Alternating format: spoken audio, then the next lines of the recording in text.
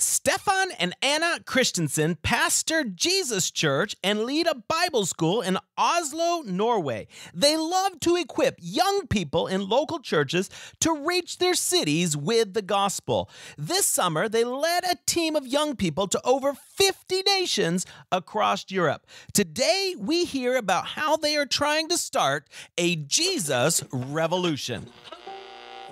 Jesus said, "Go into all the world and preach the gospel." Everyone who calls on the name of the Lord shall be saved. Welcome to the Evangelism Podcast with Dr. Daniel King, where Daniel interviews full-time evangelists, pastors, missionaries, and normal everyday Christians to discover how they share their faith, their powerful testimonies, and amazing stories that will inspire you to reach people with the good news. And now, here's your host, missionary and evangelist, Daniel King. Welcome to the Evangelism Podcast. I'm Daniel King, and I'm excited to tell people about Jesus. Today I have two very special guests with me, Stephan and Anne Christiansen from Norway. Thank you for being on the Evangelism Podcast. Thank you so much. It's great to be here. And Stephan, by the way, is how I would say my name in Europe. Okay, well, right now you're in America, so, but Stephan, yeah. Exactly. Well, thank you so much for being with us today. Now, you have been taking young people on mission trips across the continent of Europe. And this summer, you did something very exciting. You took a group of young people to every nation in Europe. Tell me, what did God do? Wow, that was amazing what we saw in Europe. It actually was all of spring and summer, going into summer, and we visited 48 nations. We still have 2 nations that we're going to do this fall, because that's the Faroe Islands and Iceland. But other than that, we went to every single nation, together with a team of 60 young people. What a privilege. I mean, Stephan, you were there almost in every... I did the whole tour. I think you did the whole tour. I felt I had to be a part of the whole thing. And through the years, we've been working a lot in Europe. We've been in about 1,100 cities since 1997 and doing evangelistic outreaches all over the place. We've sent out about 10,000 young people on short-term missions in Europe through the years as well. But then this dream came to us after the pandemic. Like, how can we see a whole continent impacted at once? How can we see a harvest of souls across a whole continent and a whole generation of young people on fire for Jesus?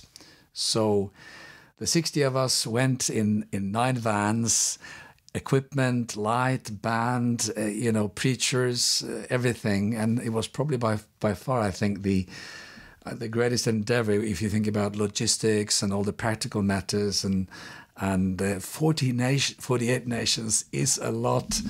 So we typically did one major event in some of the smaller nations. In some of the bigger nations, we might have done 2 or 3 cities, or 4 or 5, like in the UK, one of the largest nations. And it was so encouraging. It was like really, sparking the flame of a youth revival on the whole continent. And we were so blessed to see what the Lord was doing. And so tell me, what is the spiritual atmosphere like in Europe right now? A lot of people are saying that Europe is a post-Christian area. But I like to say that Europe is pre-Christian. It is ready to come to Jesus very quickly. Oh, you are so right. It is ready. So it's exactly that, that Europe does not understand religion in connection with Jesus. Jesus is, religion is not interesting for the Europeans. So it's a great time to show that Jesus is not religion. It's completely different. It's relationship. So that's the message that Europe really needs everywhere. Some nations, we see that there are so many believers and they go to traditional churches, but they do not have a personal relationship with God, and they do not even know that God wants that. So, Europe is such a wonderful mission field So when we go in the streets, we are in the schools, we are on the screens, of course. But we really see that people are like, wow, I can have this personal relationship with God. You mean that Jesus came for that? Because religion, we think in many parts of the world that we have to climb up to God and become good enough for Him to accept us. And something like that has been the understanding in Europe, I think, for decades, ages, for generations. So the message that we come with, that Jesus is alive and well, and Jesus is ready, Jesus came down to become like us, that is a message that goes all across Europe and that is received everywhere. And we see the Holy Spirit lift up Jesus, drawing people to the cross, and people having a new understanding, really, of who Jesus is and what it means for them.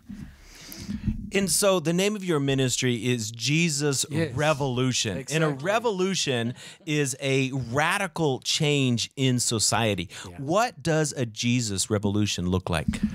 Well, if anything has ever been a revolution, it's what happens when you are born again, when your sins are forgiven, you become a new creation in Christ Jesus, you are filled with the Holy Spirit, you go from darkness to light, you go from the kingdom of darkness to the kingdom of God, you become a part of His church. I mean, if anything was a revolution, that's a revolution. So the interesting thing was that when we were seeking God for the name of this ministry back in 1997, we were too young to ever have heard about, the Jesus Revolution in California back in the days, and we were just seeking God. And yeah, now it's a popular movie, and which I actually watched recently, and it made me cry because people were being baptized. I mean, it's amazing how revolutionary the gospel is. Yeah, yes, it is, and here's the thing. I mean, the gospel works everywhere, and so even though Europe has got quite a rough spiritual climate compared with other parts of the world, but the gospel always works.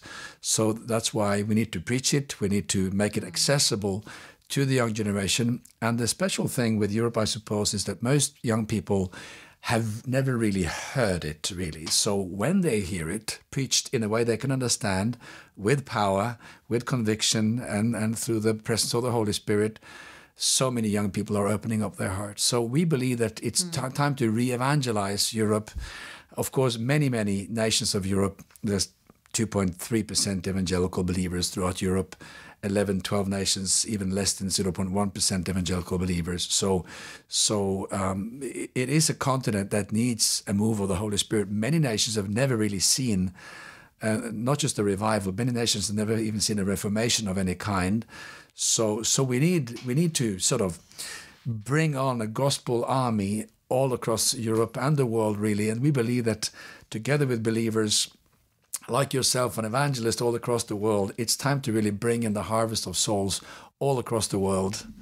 And Europe is no exception. Amen. Now, you are from the nation of Norway. Yes. And the most famous evangelist from Norway is Ariel Edvardsen. Did I say that right? Exactly. And he was a great evangelist from a very small village in Norway, but had a powerful ministry that impacted nations all over the world. And recently I was there and I was looking in their magazine. I saw a picture of a very young Anna and Stephan that were there ministering. And so you grew up, in some sense, under his ministry. What are some of the lessons that you learned from him? Oh, that's many. That's a lot. Come on, Stephan. I mean, you traveled with him for how many years? 10 years approximately. Yeah, and we've been so close to him. We're so thankful. We've learned so many things. First of all, you never start a meeting with a lie. You always have to be on time in everything you do. I think first and foremost, there's so many things that you can extract from his life, but the number one thing is probably how coming from a small place, a small nation or a small village is not a hindrance for a big vision. The Lord called him to be a world evangelist. He comes from a town of or a village of 3,000 people. In that village, he built a center that could seat 4,000 people. He had 24/7 television, satellite, preaching the gospel in Arabic to the Arabic-speaking world. He had crusades all across the world. he supported, I think, about 20,000 or maybe more indigenous evangelists and church planters that he paid for. And he had 5-6 million students on his correspondence course. So those who got saved, he wanted them to do a 16-week course. So he had offices around the world. And, this was the old days. So you would typically have a lesson, write assignments, send into the office, get a reply back. And the 5-6 million students fulfilling that. And so he wasn't just content with, response. He wanted to make sure they were disciples. And all these people who were also saved, they had radio programs in 180 nations around the world. And all of this happening from a microscopic village, 7 hours drive from the capital of Norway, really shows if God is calling you, if God has given you a vision, your nation, your geography, the size of your area is no hindrance. God can do exceedingly abundantly above anything that we ask or think according to his power that is at work in us. And his life is just a great example about that, really. Now, you have a church in Oslo and also a Bible school, and you bring young people on these mission trips to Europe and to other parts of the world. And so when I was hearing about your mission trip this year, my son, Caleb, is in 8th grade. He's 13 years old. I was thinking, that would be so wonderful to send him on an adventure like this. So if someone is listening and they want to get connected with you, maybe they want to come to the Bible school, maybe they want to send their young people on one of these great mission trips with you. What is your website? How can they find out more information about the Jesus Revolution? Well, they can just go to jesusrevolution.com. Yeah. And they can join in the summer. We're going to Prague in 2024. And young people are usually coming from 25, 30 nations. And also increasingly young people from over here, from the US, are joining in. And this is in the end of July in 2024. And then if they want to do a year for God, they can do it through our training center in Oslo. They can do it from Rome. They could do it from Sofia in Bulgaria. They could do it from Belgium. They can do it from... Sorry? Did you say Rome? Rome, Italy. Yeah, or from the Ukraine. And so there's different opportunities also in plugging in if people would like to set aside a year and evangelize in Europe. What a tremendous opportunity. All right, last word. What do you feel that Jesus is saying to the church during this time? Win people. Follow me. That's the most important thing that we can ever do. And that's the most challenging word as well. Follow me, Jesus said, and I will make you fishers of men. I think we're coming back to discipleship, really. It's like, the word that in Antioch, it was the first time that the disciples were called Christians. And why? Because they reminded people about Christ. And now we call ourselves Christians, and it's time for us to come back to being disciples. And Jesus actually promised us that if I focus on the following, he is going to do the making in me of becoming a fisher of men. This means stepping out of my comfort zone and really starting to come into the love of God for people, for others, that will make me being so interested in others, being willing to listen, being willing to take part of people's lives in our neighborhoods, schools, universities, streets, wherever, in the workplace. So I think that's a word for the church all over the world. It's about everyone, isn't it? And it's about reaching everyone. And it can only be done when everyone gets involved in reaching everyone. You sound like a true evangelist. And thinking about the need for the gospel to be preached all across the world and how God needs ordinary Christians and believers of all kinds and evangelists and churches to just re-engage with the Great Commission. Anna, you were saved because an American evangelist, T.L. Osborne, came to preach the gospel in our city, Oslo. And you were a 22-year-old girl, and that's, the beginning of a revolution. There were posters all over my city, Oslo, talking about this campaign, these meetings with T.L. Osborne. I had never heard of him. And I got so provoked, actually, because I was invited by people everywhere. Come to this crusade, campaign. I went there to find more reasons why I would never, ever become a hallelujah And one guy actually Christian. said, you don't dare to come, do you? That's the thing. That he was so smart. He said, oh, you're not coming. Oh, so you don't dare to go? And I was like, come on, no one is going to ever have that on me, that I didn't dare to go. So I went there, and I never planned to stay. I was just going to be able to say, check that I went there. No one can say I didn't dare. But I stood there and I listened to the gospel message preached by T.L. Osborne. And it was so special, when he was calling people forward to receive Jesus, I was running forward, receiving Jesus as Lord of my life. And he was pointing at me and he was saying, you are a Jesus woman now. I was like, what? I'm a Jesus woman now. What am I going to do? What does a Jesus woman do? How does she live? What is she doing? I went and bought myself a huge, big Bible. I thought a Jesus woman must have a big Bible at least. I was sitting in my home. I was smoking cigarettes. I was blowing the smoke away to see the scripture, And I felt one day the Lord spoke to me and said, Anna, can you picture me with a cigarette in my mouth? I was like, no, Lord, of course not. You're Jesus. You're the Messiah. Of course, you're the Son of God. You don't smoke cigarettes. I understand that. He said, but Anna, I do now because I live in you now. I was like, what? What am I going to do? And he said, turn it over to me and I'll help you. And since that day, I never smoked a cigarette, And I met T.L. Osborne many, many years later because Stephan was asked to interpret for him.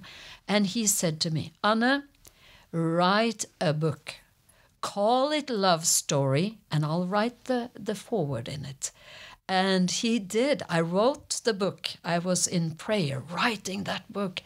And he wrote the foreword in it, and it's in English. It's in English now. For the first time it's been in Norwegian, but now it's in English. And my story is there, a story of God's love revolution in somebody's life. Amen. Well, we'll put a link to the book in the description on the podcast. So if you're interested in hearing more about Anna and Stephan Christiansen, you can learn more about them. And thank you guys so much for being on the Evangelism Podcast. Thank you. Thank you. Thank you. Is there evidence for God's existence? How do we really know Jesus was raised from the dead? Can we trust the Bible? Do miracles happen? Does God care about me as an individual? In Dr. Daniel King's book, Proof God is Real, you'll find the answers to these 3 vital questions and more. Is God there? Does God care? And do I dare to follow him? In his powerful, easy-to-read book, Daniel provides 7 convincing proofs of God's existence. You'll learn about the evidence of cause, design, logic, morality, scripture, miracles, and religious experience. With Proof God is Real, you'll read about topics like, was Jesus the Son of God or just a crazy preacher? If God does exist, is he interested in your life? If God is there, why do bad things happen to good people? In Proof God is Real, Daniel King shows you God is there and he cares for you. Plus, how to take a leap of faith and start a relationship with a God who deeply loves you. Order Proof God is Real today by calling 1-877-431-4276 or find the book on Amazon. Thanks so much for listening today. I am excited about telling people about Jesus, and I want to invite you to be a part of helping us to rescue people from hell and take them with us to heaven. There's 2 things you can do to help. First of all, can you go find the Evangelism Podcast on Apple iTunes and leave us a positive review? By giving a review, you will help other people find these valuable resources about sharing our faith.